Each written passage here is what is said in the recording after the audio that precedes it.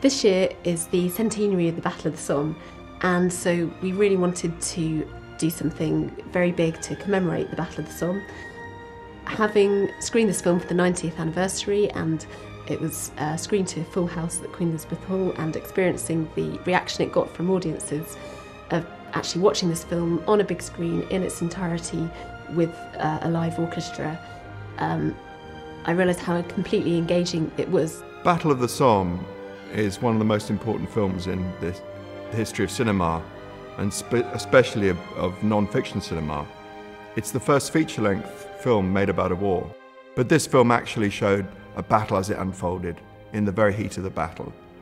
And it had such an impact on audiences at the time that almost immediately commentators said, this film must be stored in national archives.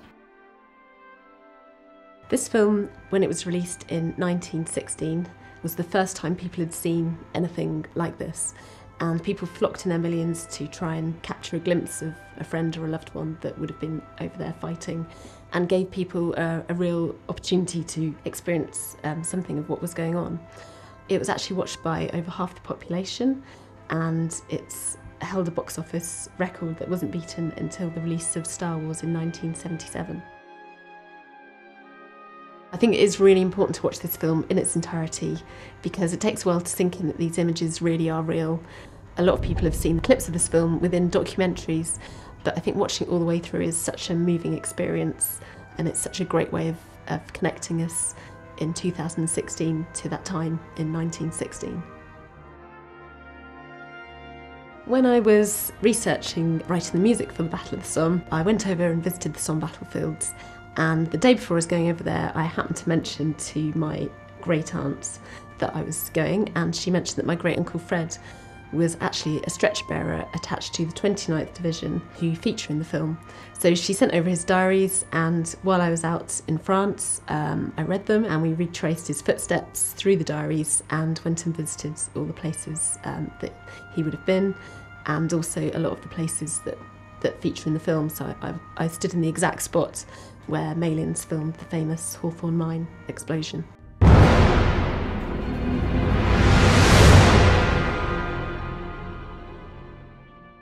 July the 1st, 1916. Dawn. Big attack all along the line. Food scarce.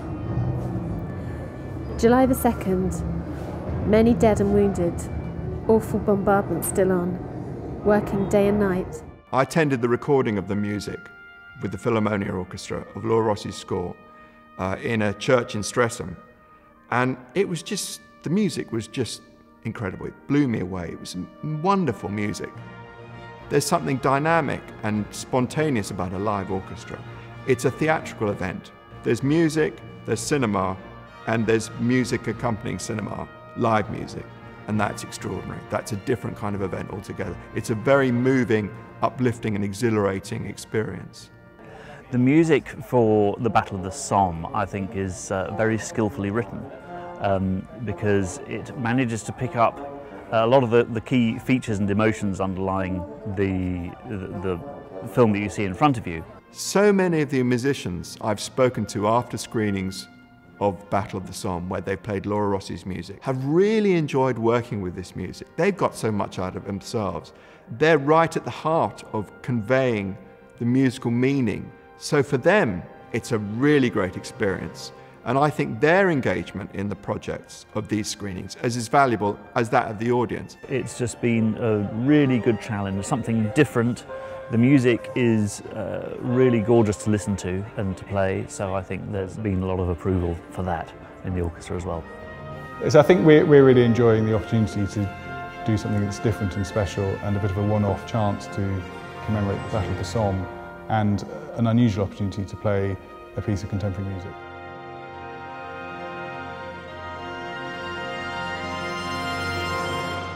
It's very easy to put this on. All you need is an orchestra and a venue. We have orchestras that are looking for venues, and we have venues looking for orchestras. So one of the things the team at Somme100 Film are doing is trying to bring these together to put on their own special live orchestral performance of this unique historic film.